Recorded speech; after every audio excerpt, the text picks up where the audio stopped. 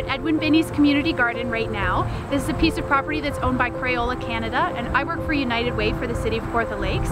So Crayola has given us this land for about $1 per year. Everything that we produce in this garden goes to social service agencies in the area for free, so nobody has to pay for any of the produce that comes out of these gardens. It goes to food banks, it goes to shelters, it goes to school nutrition programs, and all kinds of other stuff that is needed in our community. So maintaining the garden are our staff from United Way, but also volunteers. We have several volunteers from the community, about 40 of them come throughout the week, and then we also have the Fleming College Sustainable Agriculture Program students and staff.